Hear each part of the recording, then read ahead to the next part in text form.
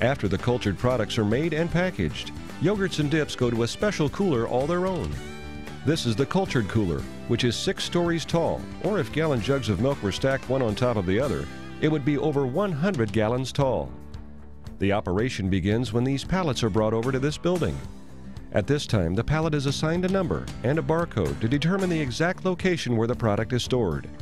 When the yogurts and dips are ready to be picked, it's moved by a forklift and loaded onto a truck for delivery.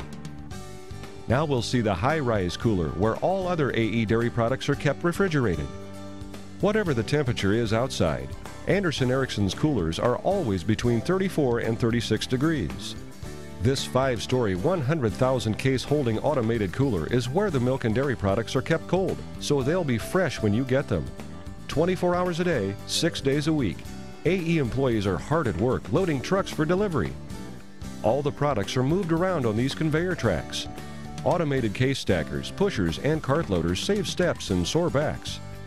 One of these cases loaded with gallon jugs weighs over 40 pounds. These 2 computerized cranes sort, stack, lift, lug, push, and pull at least 100,000 of these cases per day. The automated crane is run by a computer in the cooler that determines what cases of which product should be loaded into each truck. AE has over 240 employees who make sure the products get delivered properly.